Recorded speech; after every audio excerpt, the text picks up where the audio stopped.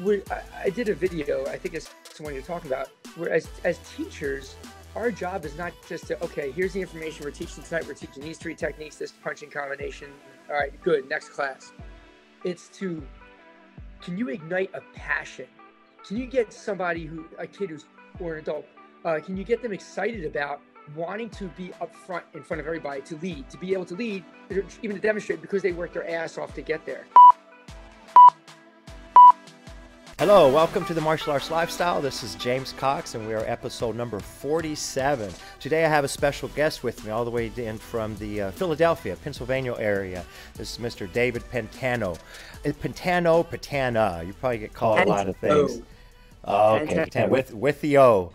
Premier martial arts, lifelong martial artist, Kempo martial artist, high ranking. And, you know, I look at David as a self-defense and a leadership expert. So I listen to some of the videos and things you put up, like-minded. But we want to talk about a lot today and kind of get your thoughts and opinions on what can we do, man? How can we make this world a better place? Because, you know, we're trying to do that in a nutshell, right? But if you want to introduce yourself, sir, tell us a little bit about your journey. Started training in martial 18, and some guy came up to me and basically grabbed my wrists. And if you're a boxer, that's pretty much all you had. So I decided I needed to expand my weapons arsenal. And I fell into Kempo after seeing a movie called The Perfect Weapon. Then shortly afterwards, fell into started doing Krav Maga along with it. I love it. It's been a great journey. It's something I would never trade. I'm very grateful that this is in my life. Yeah, definitely, right. Jeff Speakman, yeah, I remember, man. Everybody was doing Star Block set and Kempo after that, right?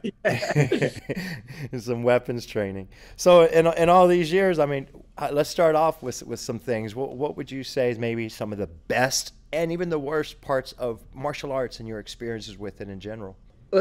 I'll start with the worst part first. The worst part is, you know, see the ugly side of the martial arts industry, which is the ego side. I think probably aside from the medical field, you have probably some of the biggest egos ever. And you have a lot of small people wearing big rank.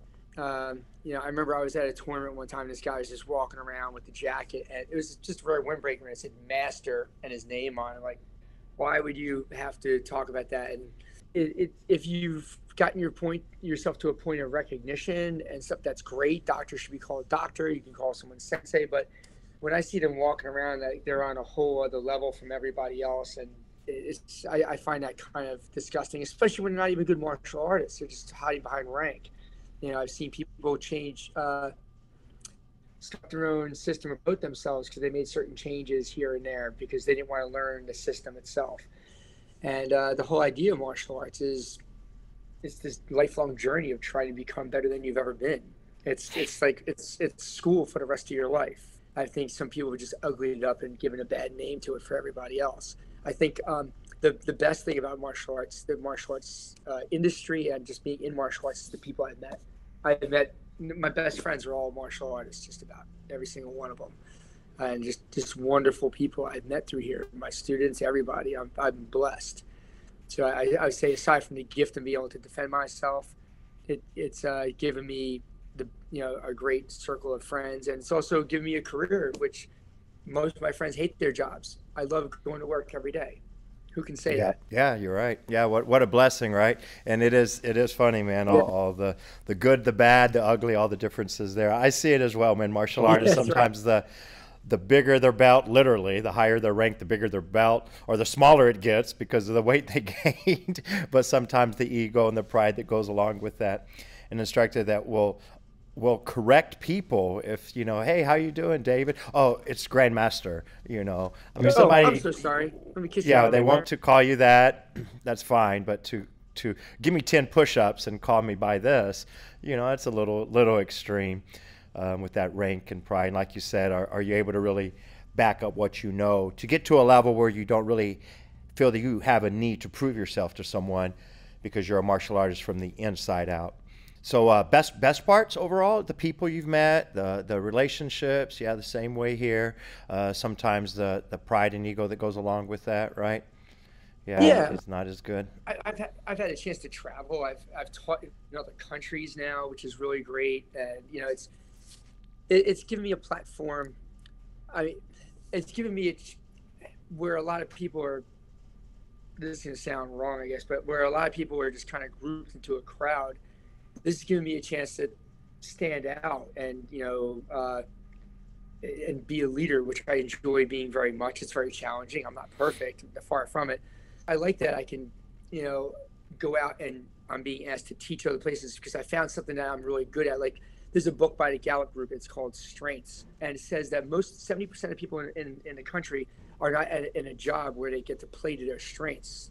And think of it as martial artists, teachers especially.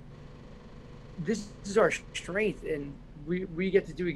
We're exactly where we're supposed to be if we're teaching, and that's your stage. You're working with people. These people, like I come out there at night for my last class at night, which is my adult class, and there's 35 to 40 adults, all professionals, law enforcement, teachers, millionaires, regular people. And I'm just like, it's weird. I'm like, they're here for me. This is and then the pressure's on. And the fact that I get nervous, or I never take it for granted. Every night I walk out in the parking lot, I thank God every night for blessing me with it. Honestly, I do, because it's amazing. So yeah, aside from the self-defense, it's the people.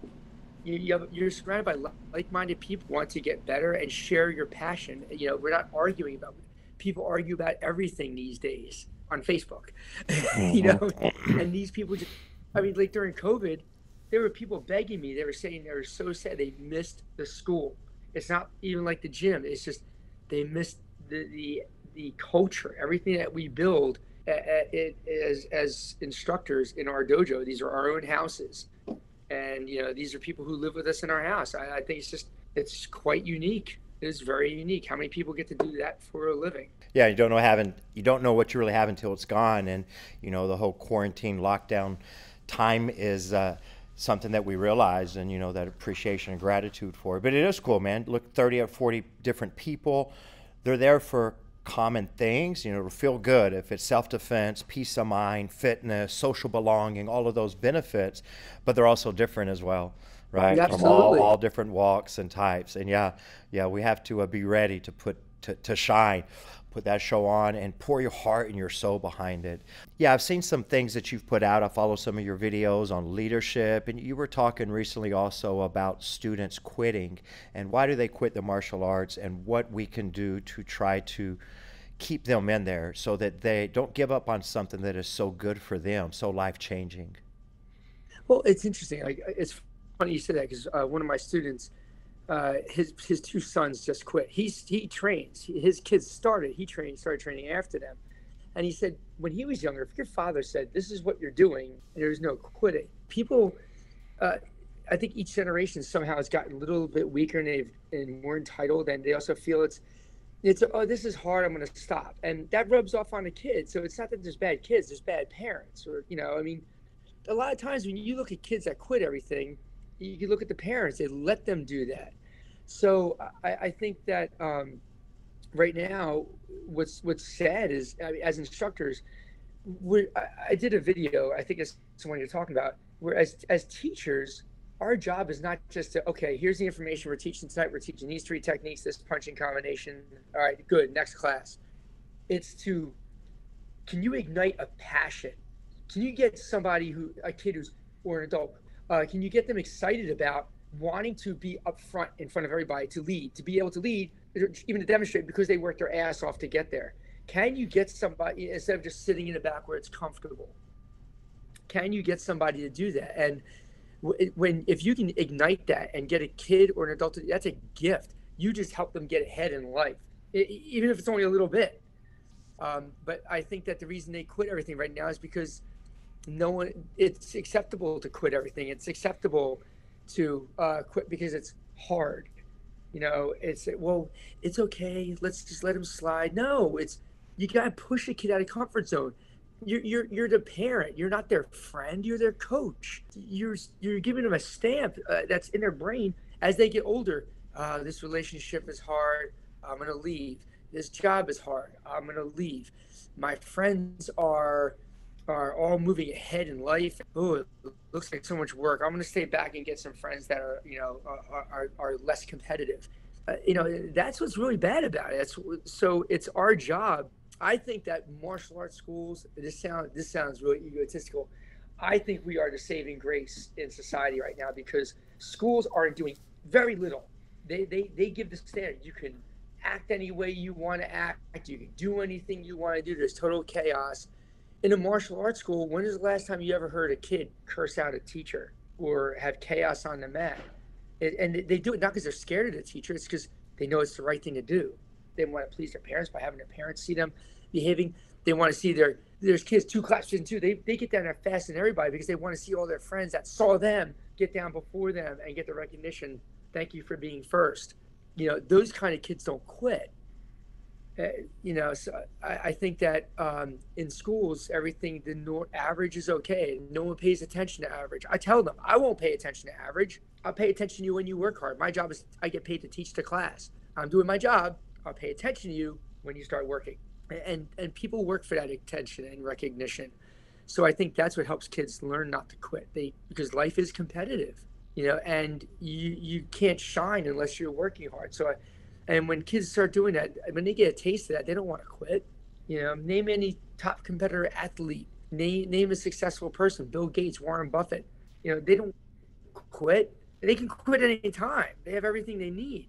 Why are we instilling that in our kids? But as martial artists, we do that. Right. No, you're exactly right. Yeah, I agree, man. Kind of stems back to childhood and habits, parenting, and that we can work as a team. It takes a village, right, to raise a child. So if it's martial arts instructor, coach, whatever leader, then we can be there, but we have to have that same push and support. Yeah, man, things have changed where there's a little too much softness and that quitting. I see it too. Somebody quits martial arts for whatever reason, and they want to join gymnastics. I run into that same family 6 months later. Hey, how's gymnastics going? Well, he quit gymnastics. We want to try piano. Right? Yeah, I think that too. It's martial arts is so beyond.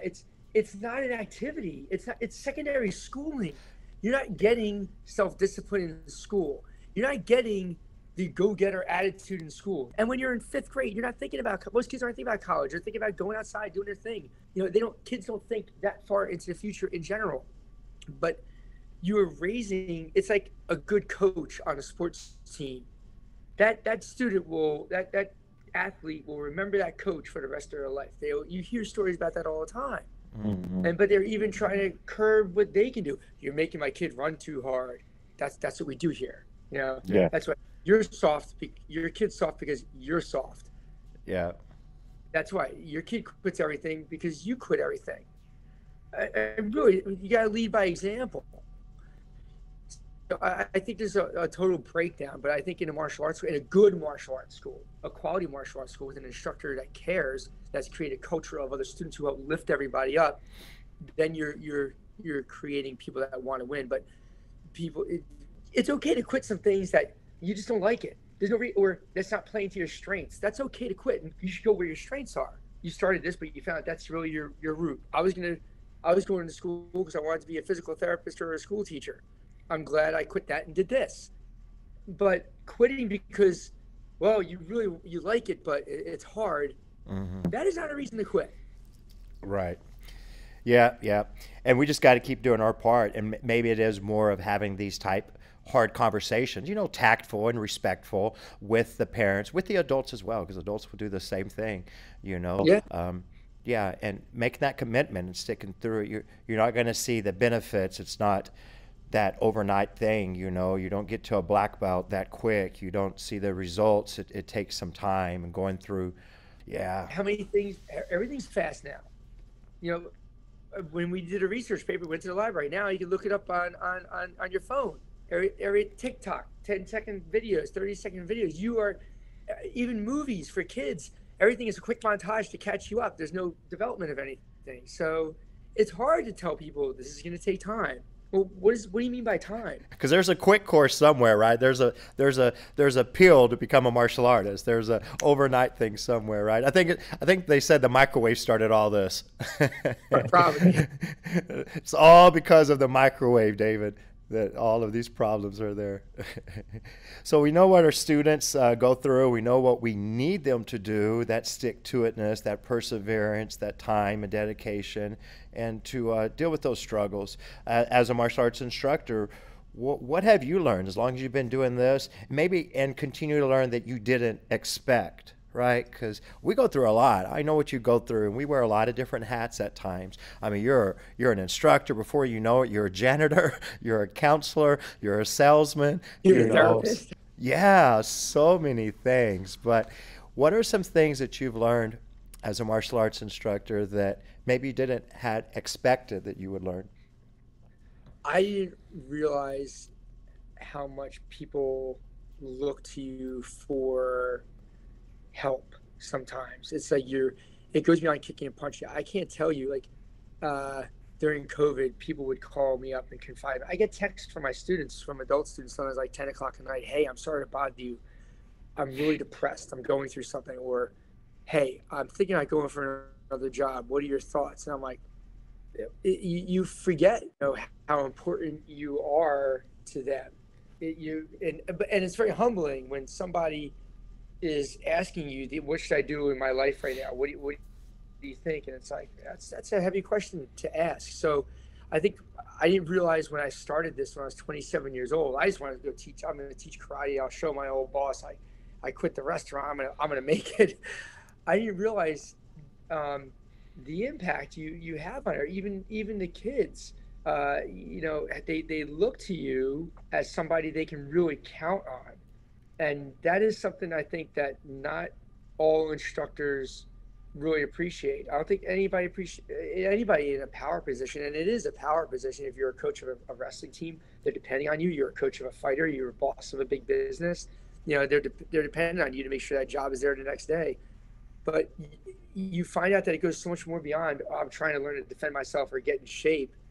They trust you because, really good martial artists or mentors, they read, they see that I go to business seminars, learning how to work with people. We read books on how to work with people. We were always trying to improve ourselves. And that's what I was saying about the ego thing. There's a lot of people, oh, I'm this rank now, and you have to do those things. I don't have to do them anymore. But when people see that you are working so hard to improve yourself, I guess that people look to that. They look to that as an example, And again, that doesn't. I'm not saying we're up here. I'm saying I'm on the same level as all my students. We're all people. I admire many of them for the things they do, but I think I never expected it to be so much of a relationship and mentor position as it really is. Kind of like what you see in the movies, but you don't think that's really true until you're there. You're Hmm. like, people are asking me serious questions. Even Right. parents with my kid. I'm like, wow, Mhm. okay. So I Yeah, hope that that's question. true. Yeah, no, that answers that's true. I think early on as a teenage instructor myself, the questions were more how to throw that round kick or technical skills, how to do that takedown. But now the same thing, man. We get these other type questions, but it's a blessing that we're able to help, that we have the Yeah, knowledge to inspire, to educate, to motivate, and to, in a small way, like I started off, man, because we already know to make the world a little bit better place and improve these people. And oh man, testimonies and stories. We could both go pretty deep on the changes and I mean, literally the lives that have been saved through teaching good quality martial arts. yeah. I mean, how many Yeah. times have any of us had someone walk in our doors and you vaguely recognize them because now they have a beard and they come in and go, I just wanted to thank you very much. I'm like, who are you? And you look at the eyes, like, and it's Johnny, who you taught when he was 8 years old. Yeah, You taught him for 5 years, and he just wanted to thank you. And that's like, wow, that's pretty cool. You made yeah, someone who gets remembered. I think that's pretty neat. yeah, right. What are we leaving behind? Like you said, if we can make a positive impact on one person, that change that has an impact on the world. I think that's pretty powerful because the world's pretty ugly right now. Yeah, definitely is. Well, I'm glad we're able to do what we do. Well, talk to us a little bit about, I guess on the business side, I know that you run a top martial arts school, successful business in the martial arts industry, one of the top in the nation.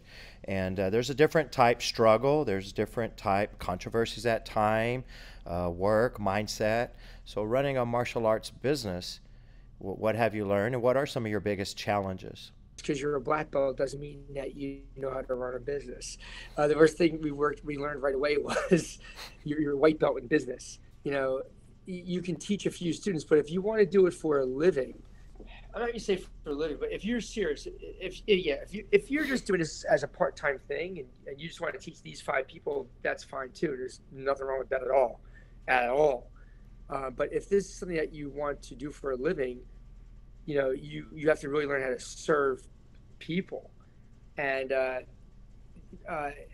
and if you're gonna be doing this, you know, you can't just do, well, David likes doing these 3 things, and someone else might like this. Sometimes you got to give them what they want before you can give them what they need. You know, you have to learn to be flexible. You have to read a lot. So in order to, you know, to have a successful martial arts business, or any business for that matter, if you're dealing with people, the first thing is you have to really understand people, and you got to want to be, you want to be there with them, and they're coming for something. It might not be what you like in martial arts, you know, and they don't always learn the way you learned, you know, and it can't be, well, my instructor taught me this way and that's how I'm teaching you. How many people have parents who were awful parents because their parents were awful to them? You know, so you got to break that at some point. And you know, if you want to really reach a lot of people and truly impact people in martial arts, you have to learn that, say you have 30 people on a mat, you can have 5 different ways of learning, and then you have like all these different personalities. You know, 5 different ways of learning, but then you have different ways of that information being absorbed, and who do you partner with, and how do you get everybody to work together. You got to be able to look at your whole group, know your audience, change the pace, change the drill. You know, you might have to change your whole lesson plan at different points just because of who's there. And that takes a lot of learning about people, developing a culture. If you want to develop all these people, you really have to understand that it is not about you. It is about the people you're serving. And I'm not being preachy. You know, it's not the David Pantano show. You know, there's all these people, I'm a leader, I'm in this. Well, if you're a leader and you don't have any followers, you're just taking a walk alone. You're not leading anybody. So, you know, I'm so great, I'm the best teacher ever. Where are your students? They don't want to work hard. You can't convey how to work hard. You know, it's, you know, a lot of people think that if you have a successful school, you're a sellout. Now, when I was first in this industry and I was struggling and I was broke and I had 20 students, and I thought, whoa, those other guys, they have more students than me, it's because they're selling out. And the truth was, you know, I remember people, if someone didn't want to get if someone couldn't get the drill or didn't want to listen, you know, I would just ignore them, you know, kick them out, tell them, listen, you're not the right fit for us. Instead of learning what makes this kid tick, how can I get him to want to listen, or how can I get this adult to be confident enough to want to spar, to want to work on it, why it's important to him or her for that matter. You know, and you think about it, it's like you are guiding people onto a mat where they're scared to go. They're scared to look, adults are worse than kids, they're scared to look stupid. It's a juggling act every day. You know, someone's not getting along with that student now. This guy got hit in class, he doesn't want to work with him. How do you get everybody to want to work together? It's really about the art of working with people. And the only way you can do that to have a successful school is really to learn and grow constantly. I have books upon books at my house that I'm reading all the time because you're constantly evolving. Wow, that was a lot. I hope I answered the question. Oh, you did, man. And yeah, and I know the same way and the same thing. Yeah, it's more about them than it is about you, and to appeal to the masses and what they want, and to be able to adapt, shift, make those changes. And you know, that way didn't work, let's find another way of teaching the technique, or you know, addressing or finding a solution to the problem, because problems have solutions, but it might not be the way that you started with or your way. So definitely knowing your audience is a very important thing. Knowing your business, you have a successful business because you're able to do that. I think we both come from a generation, a time, and where you would get those good martial arts instructors, hardcore, traditional, old school, they would literally brag about, I've been teaching martial arts 30, 40, 50 years, and I have 2 black belts, like as if that was a bragging right. Now, I mean, again, I respect that's your goal. You want to teach in your garage and just have 2 or 3 students, and you know, man, that's good students, I bet, right? But to take it to the next level, I think I would rather help 300 people than 3. because of what you're impacting, what you're able to do. And, but you do see the other extreme. I have 3,000 black belts. Well, can they fight? Can they protect themselves? Do they know what they're doing? So It's a knowing balance. what you, it's a balance. It's a balance because we want to produce a lot of good quality black belts and that continue their training. They look for the next goal. It's not just getting your black belt and you're done. That's a problem. That's a problem that's tough to fix. I'm about to test some black belts. We do one black belt test a year, and already, it's that, man, I want to keep these guys training for not my benefit, for their benefit. That there is so much more after that. That's an accomplishment. You should be proud, dude. You reached your black belt. You made that commitment. You reached it. But let's become a black belt. Let's grow into it. Let's relearn, and let's start understanding all these things we memorized, and that's the knowledge after black belt. And how do you do that? How do you try to convince and preach the preach of continuing after you reach that level? We use so many sayings. I mean, you're not going to get your driver's license and then never drive. You have to become that black belt, man. And it's a challenge sometimes, right? And again, it could be parents. Well, oh yeah, as parents, they finish this, all right, we're gonna do something else. It's like, that's like, I finished that book, I never have to read again. But what I tell people is, it's like law and medicine. It's called a practice. You get your degree. Now, here's the thing: right? All those people, they graduate medical school or law school. Someone graduated number 700. You just don't want that doctor, but they graduated because they fulfilled the requirements. But you are practicing that medicine evolves, thank God, or else we'd all have more problems. Laws change and evolve. So it's a practice. And what I explain to people when they get their black belt, I'm like, you want to understand this is really the beginning. Well, what do you mean? I'm a black belt now.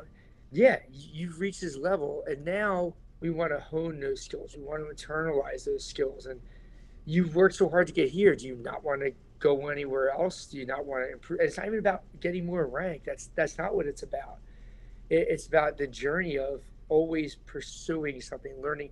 How about learning how to do the same thing 10,000 times? The 10,000 hour theory to become great at it. You see Messi, the soccer player, Ronaldo, they don't get extra balls on a field and extra nets. They do the same drills that the 10-year-olds do up here. But they've done it for so long. The joy is in getting better at that. When you have kids who are black belts, it's like, okay, well, listen, you want those skills to be there for you. You have to practice, and now let's hone those skills. I think it's all about just taking things to the next level.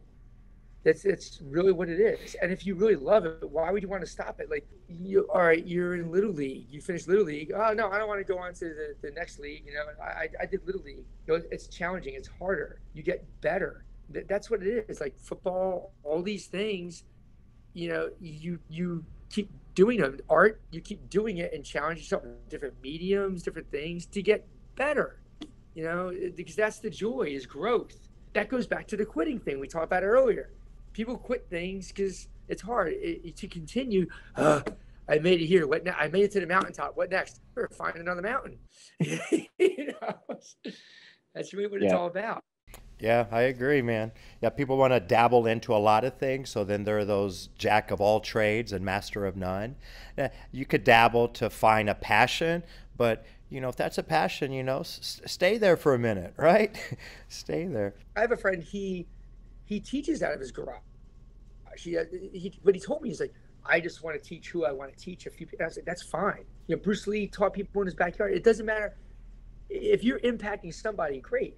But yeah, if you do it on a mass scale, it's like and people go, well, look at all your students when you first started out, all your students were killers. You go to the gym.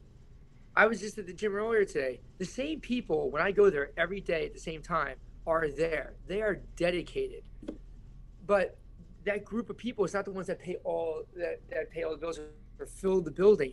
There are the people that are always dedicated, will come there if it's snowing, whatever. And there's people that they'll come 3 times a week. They want to get in shape. They enjoy it. And there's some people that come in there and take a selfie. They talk to people. But they're getting something out of it. Not everybody wants to dig deep and be a black belt.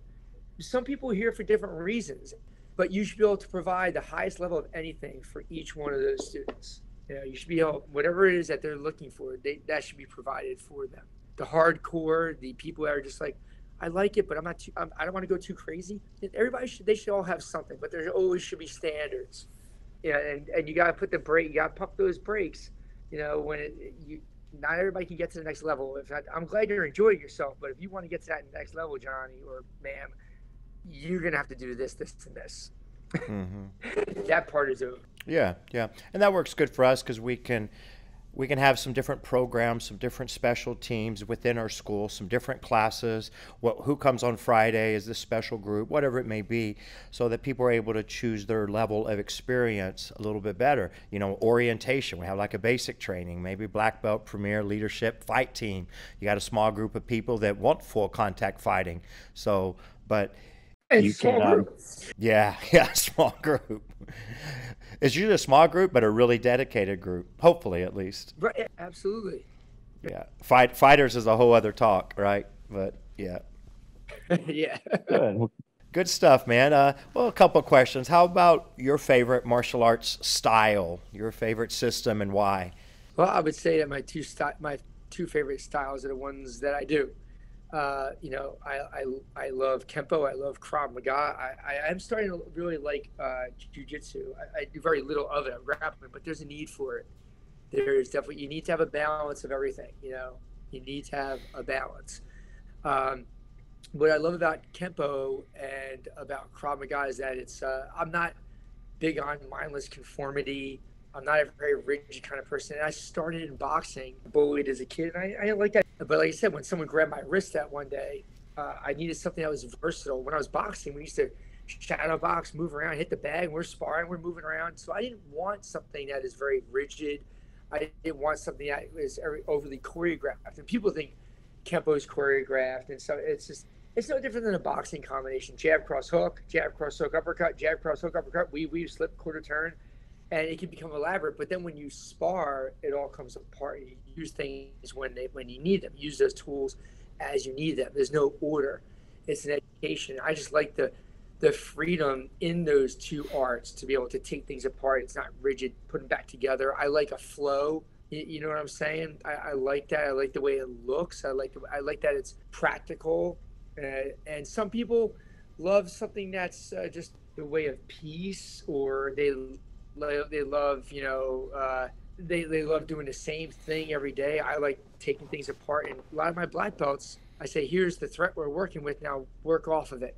If they're having trouble with it, go back to the base technique. Here's 3 techniques relevant to that threat: hands and feet. It's close quarter combat, close quarter techniques, as far as, you know, the distance ranges, where some are not.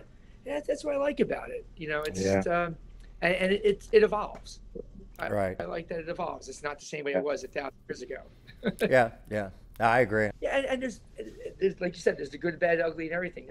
There's people, I've seen videos of people doing my art, the same art that I do, and if I didn't know anything, I'd be like, I would never want to do that. That's ridiculous. Right. Yeah, 100%, man, 100%. Let me kind of close with I call a silly question, but I like it because I get different answers from people about it. What is the best martial arts technique? If you had to know one technique of all martial arts, what would it be? A preemptive attack. I like it. Yep.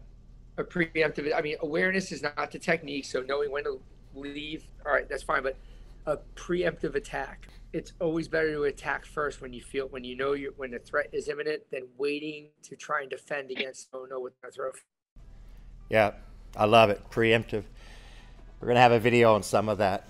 Cool. Strike, well, Mr. David. First, no mercy. That's right. Cobra Kai. Hey, I really appreciate the time, the motivation, the information, man. I love you, bro, and we'll see you soon. Yeah. So let's stay in touch. Thank you very much.